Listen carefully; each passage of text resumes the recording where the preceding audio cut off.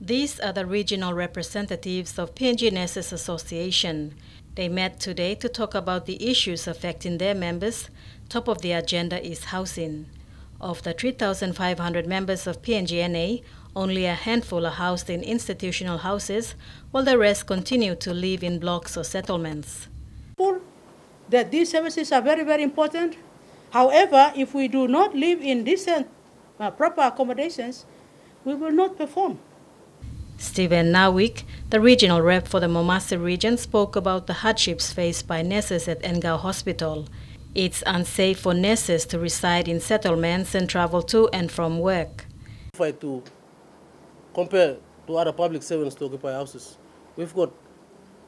His colleague Lansen Hinanu, responsible for nurses in the Highlands region, said housing for nurses in that region still remains a problem. Not met. We will decide to work 8 to 4, and 8 to 4 will be disastrous to patient care. Both nursing staff at Ngao Memorial and Goroka Base Hospital have served its administrations with petitions, and housing for staff is a priority. Bridget Comatep, National MTV News.